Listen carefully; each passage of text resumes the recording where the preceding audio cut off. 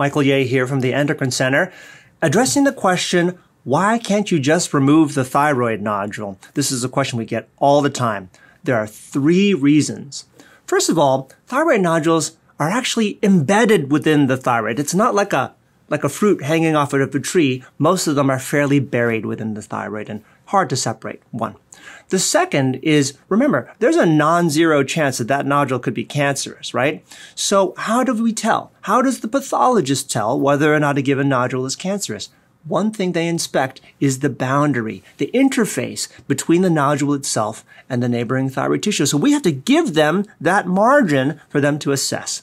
The third and most important reason why we take out usually half of the thyroid instead of just the nodule is, what if the nodule turns out to be cancerous? What if it turns out to have spread a little further than we initially imagined?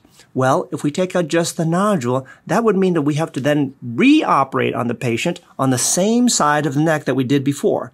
The danger of that is now there's scar tissue there. And scar tissue makes critical structures like nerves and parathyroids harder to see, right? So we'd rather completely clear out a side. That way we know that we're never going to have to return to a scarred field in that area. That protects the patient against downstream risks that they may not be thinking of today. But as responsible surgeons, we're thinking of all the possible things that could happen to you down the line, and we want to keep you safe even from those consequences.